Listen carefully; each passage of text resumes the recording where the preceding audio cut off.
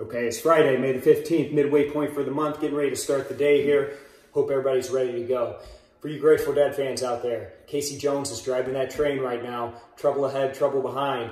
This market doesn't know where to go. Look at yesterday, prime example. Start the day off 450 points lower off an initial jobless claims number that came out and said 2.98 million jobless claims filed the week prior.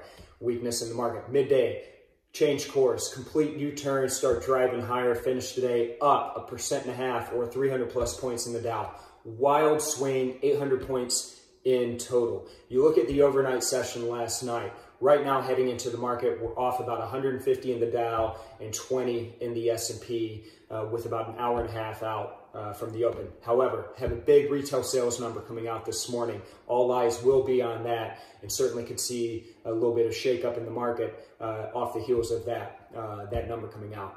Look at some of the other markets. In the currencies right now, seeing a little bit of strength in the dollar. We've seen that over the past couple days. Jump over to the oil market, continuing to see some strength in oil. So another 2% higher in oil in the overnight session. And this coming off the back of some data coming out of China last night, where we're seeing an uptick in demand is pushing oil higher as a result. Now, again, we've got that May 19th expiration coming up next week. So heading into that expiration, be on the lookout in oil for some volatility, potentially to the downside. So another big day on tap, big economic number coming out this morning. I'll check in with you guys again on Monday. So that means have a great weekend. Stay safe, stay healthy.